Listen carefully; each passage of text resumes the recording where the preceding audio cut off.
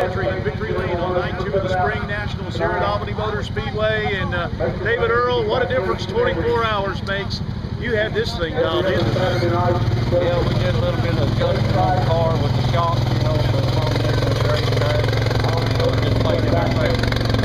Running the $135 Bill Stein spec shocks. Is that what made the difference tonight? It helped the whole situation, and, you know, and I had to adjust the car to the shocks, and, you know, we got a good combination, and it worked. And last night was decent, but, you know, did a little bit more adjusting with the shocks, made a few changes, and it all come together.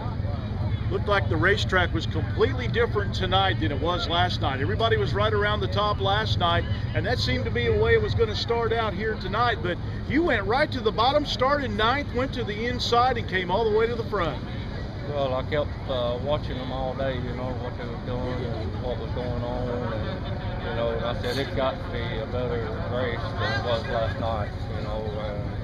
So, to be honest with you, if it would have been on top, I would have probably been out for lunch. So I set it all up for the bottom, because if there ain't nobody going to be down there, maybe I'd make something out of it. Well, David Earl, is this your first visit to Albany Motor Speedway? First time I ever laid eyes on it.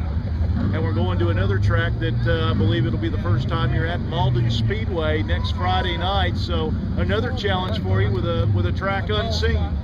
Malden and also Atwood. I mean, I haven't been to either one. Well, you're right up there in the championship hunt. You were 3rd in the points coming up tonight.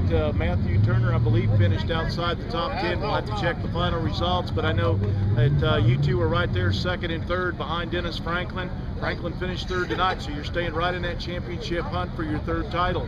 Yeah, we're going to work on it. David Earl Gentry comes home with the victory tonight in the Spring Nationals at Albany Motor Speedway.